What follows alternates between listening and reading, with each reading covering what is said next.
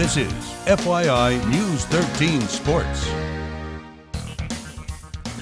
All right, let's get out our hip party hats. The Hazleton Integration Project's annual holiday events continued on Saturday with Joe Maddon Day. It was at this event at the Hazleton One Community Center that I learned about a great program called Communities That Care, and I also heard the best question ever at a press conference.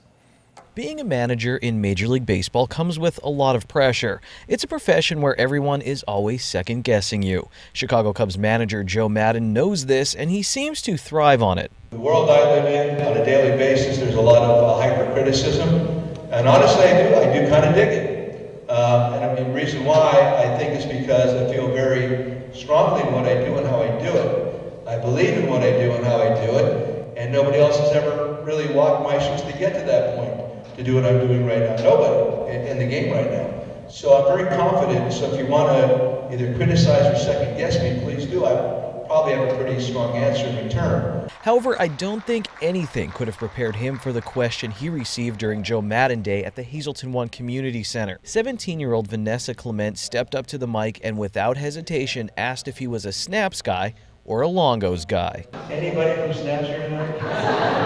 A Longo?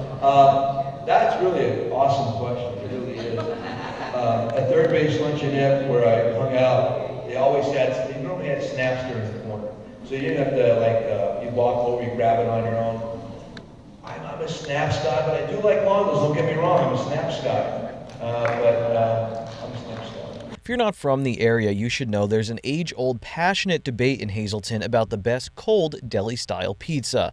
My wife will fight anyone who doesn't think Frankie's is the best. You had the best question tonight, I think. I mean, were you thinking about this when you come? I mean, were you just waiting for that moment? Yeah, I think about that all the time because I go back and forth, but I love Snaps. I'm happy that Joe Maddon agrees and that we're on the same page about that. Clement is a part of Communities That Care. The 17-year-old Hazleton area high school senior really enjoys the program, and currently she's working on a mural near the Pine Street Playground. She encourages others to join CTC by stopping by the Hazleton One Community Center to sign up. You seem like you're proud of the area, you're proud of this. Joe Maddon, I mean, what do you think? Are you a sports fan or are you just proud of Joe because of who he is?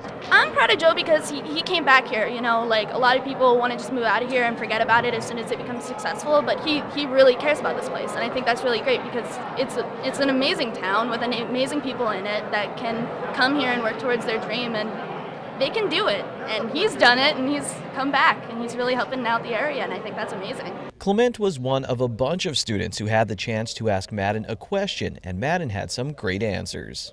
Were you the one who named the team the Cubs? I was not. I was not the one that named the team the Cubs. I would have chosen the Mountaineers probably.